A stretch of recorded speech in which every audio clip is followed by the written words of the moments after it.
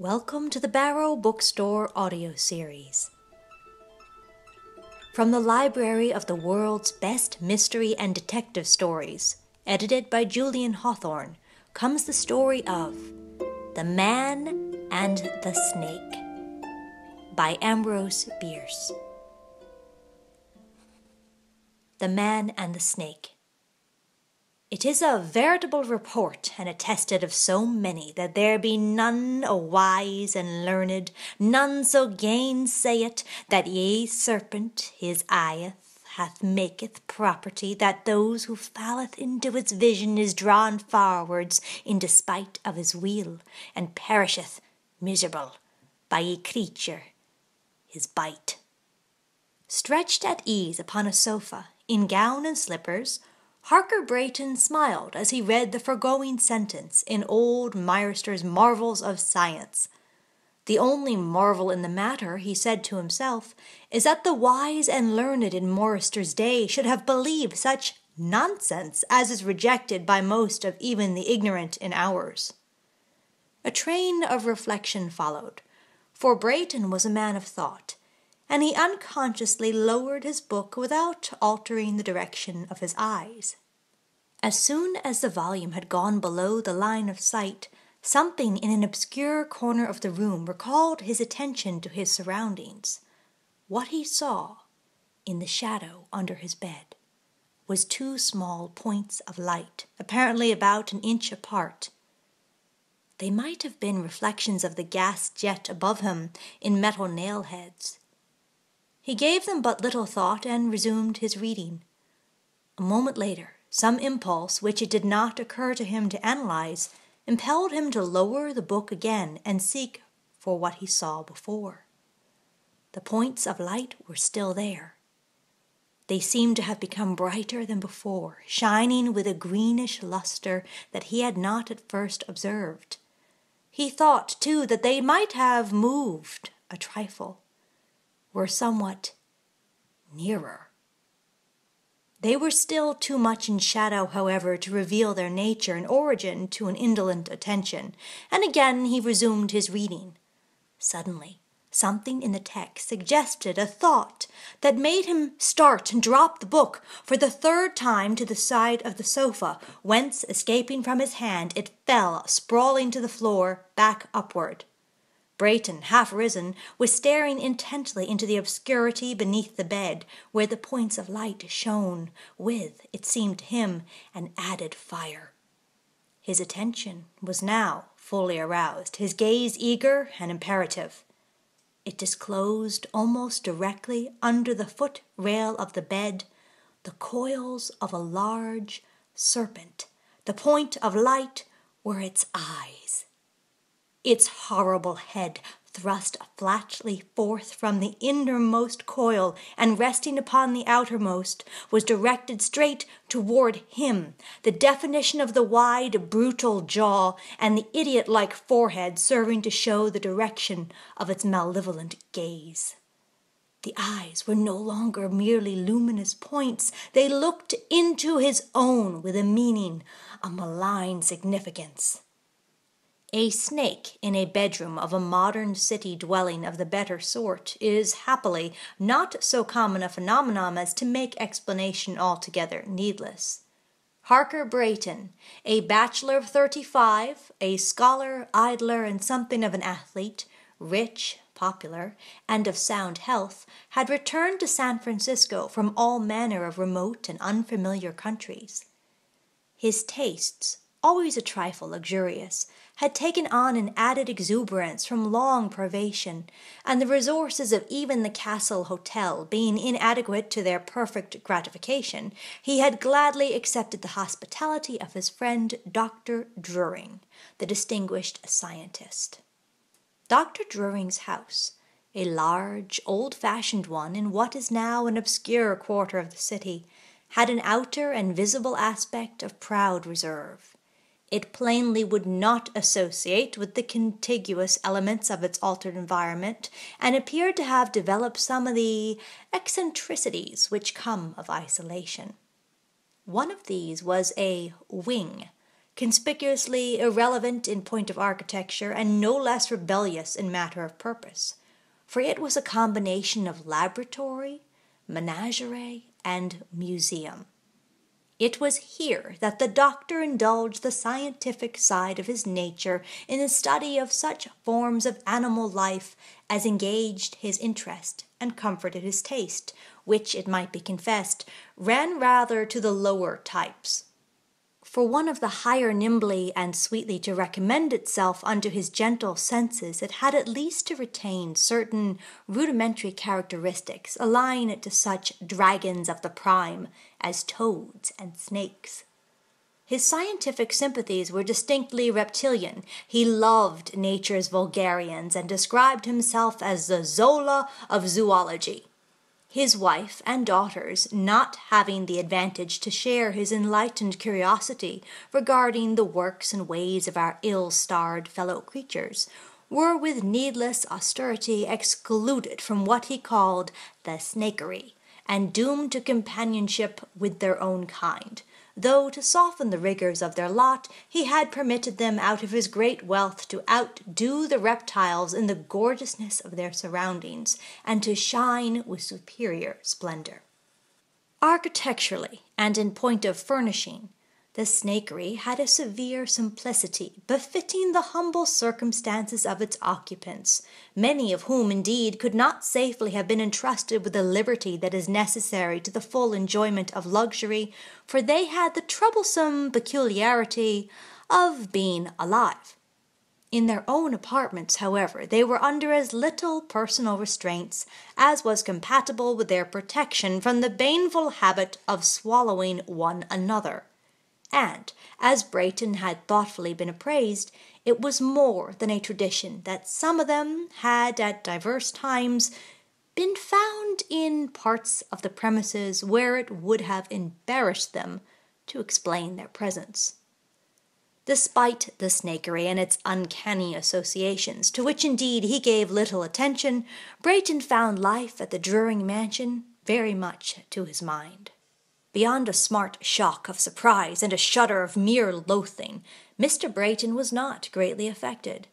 His first thought was to ring the call-bell and bring a servant, but although the bell-cord dangled within easy reach, he made no movement toward it. It had occurred to his mind that the act might subject him to the suspicion of fear, which he certainly did not feel. He was more keenly conscious of the incongruous nature of the situation than affected by its perils. It was revolting, but not absurd. The reptile was of a species with which Brayton was unfamiliar. Its length he could only conjecture. The body at the largest visible part seemed about as thick as his forearm. In what way was it dangerous, if in any way? Was it venomous? Was it a constrictor? His knowledge of nature's danger signals did not enable him to say. He had never deciphered the code. If not dangerous, the creature was at least offensive. It was a de trop, matter out of place, an impertinence. The gem was unworthy of the setting. Even the barbarous taste of our time and country, which had loaded the walls of the room with pictures, the floor with furniture, and the furniture with bric-a-brac, had not quite fitted the place for this bit of savage life of the jungle. Besides, insupportable thought, the exhalations of his breath mingled with the atmosphere which he himself was breathing. These thoughts shaped themselves with greater or less definition in Brayton's mind and begot action. The process is what we call consideration and decision. It is thus that we are wise and unwise. It is thus that the withered leaf in an autumn breeze shows greater or less intelligence than its fellows, falling upon the land or upon the lake. The secret of human action is an open one. Something contracts our muscles. Does it matter if we give to the preparatory molecular changes the name of will? Brayton rose to his feet and prepared to back softly away from the snake, without disturbing it if possible, and through the door. Men retire so from the presence of the great, for greatness is power, and power is a menace. He knew that he could walk backward without error. Should the monster follow? The taste which had plastered the walls with paintings had consistently supplied a rack of murderous oriental weapons which he could snatch one to suit the occasion. In the meantime, the snake's eyes burned with a more pitiless malevolence than before. Brayton lifted his right foot free of the floor to step backward. That moment he felt a strong aversion to doing so. "I am accounted brave," he thought. "Is bravery, then, no more than pride? Because there are none to witness the shame, shall I retreat?" He was steadying himself with his right hand upon the back of a chair, his foot suspended. "Nonsense," he said aloud. "I am not so great a coward as to fear to seem to myself afraid."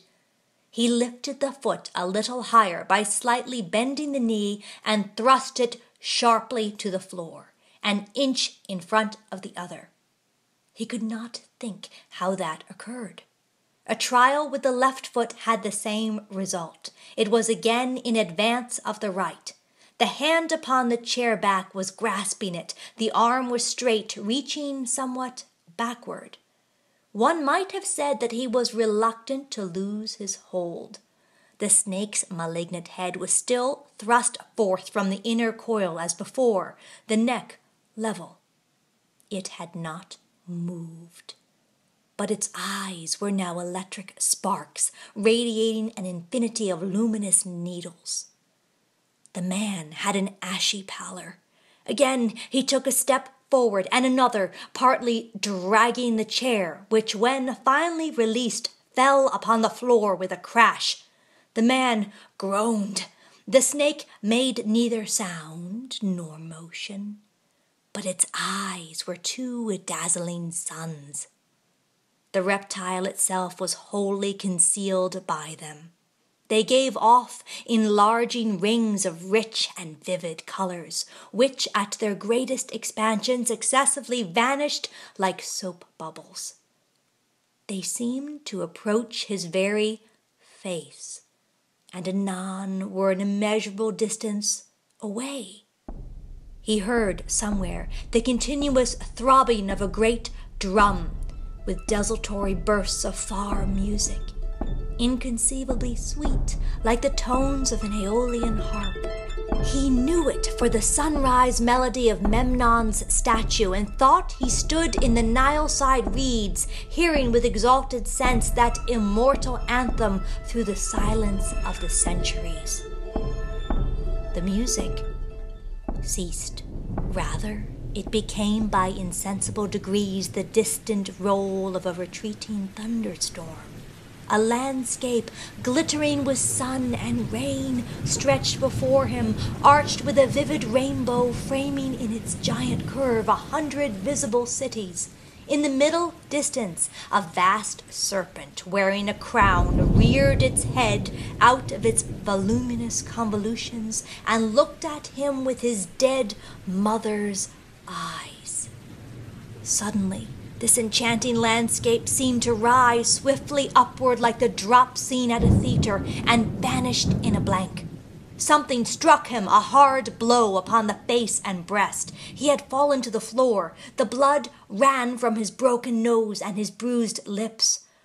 For a time he was dazed and stunned, and lay with closed eyes, his face against the floor. In a few moments he had recovered, and then knew that this fall, by withdrawing his eyes, had broken the spell that held him. He felt now, by keeping his gaze averted, he would be able to retreat. But the thought of the serpent within a few feet of his head, yet unseen, perhaps in the very act of springing upon him and throwing its coils about his throat, was too horrible. He lifted his head, stared again into those baleful eyes, and was again in bondage. The snake had not moved. and appeared somewhat to have lost its power upon the imagination. The gorgeous illusions of a few moments before were not repeated.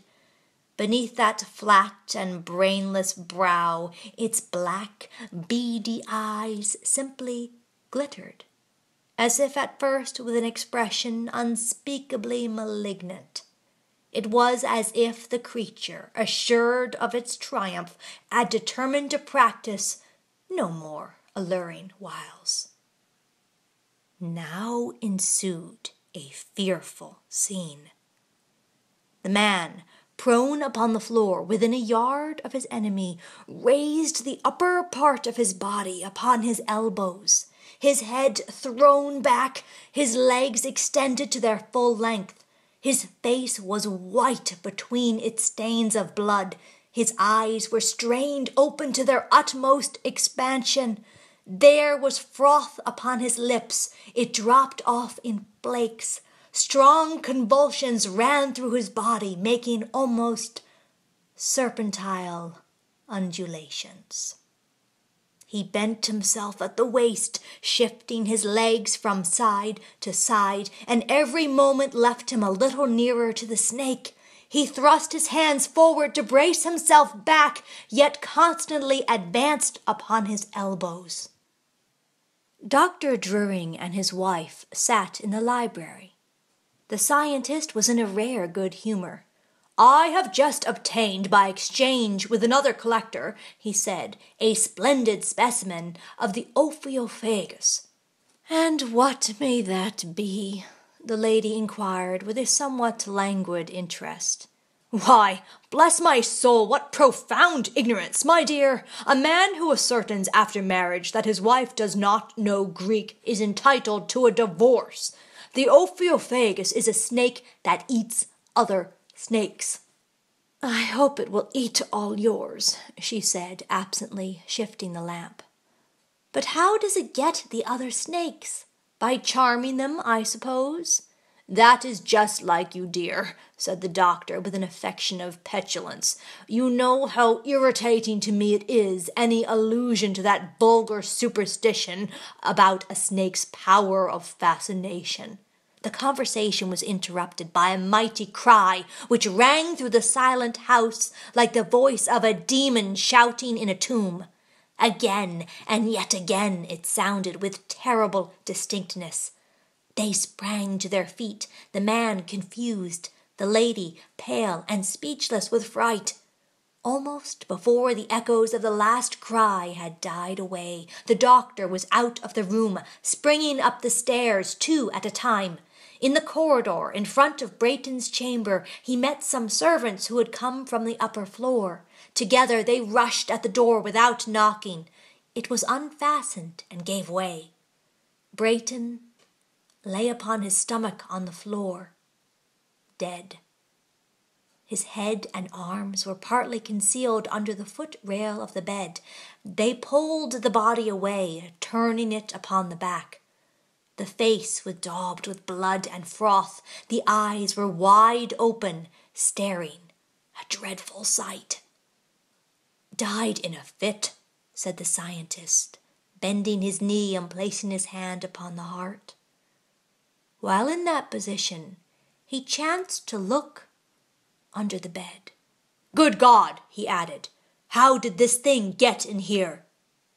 He reached under the bed, pulled out the snake, and flung it, still coiled, to the center of the room, whence with a harsh, shuffling sound it slid across the polished floor till stopped by the wall, where it lay without motion. It was a stuffed snake. Its eyes were 2 shoe buttons. This has been a reading of The Man and the Snake by Ambrose Bierce, from the Library of the World's Best Mystery and Detective Stories, edited by Julian Hawthorne. This reading has been presented by the Barrow Bookstore, located in historic Concord, Massachusetts, home of the authors. Reading by Jamie Lee. Thank you for listening. Join us next week as the Barrow Bookstore audio series continues with readings of short stories and works by Concord authors and beyond.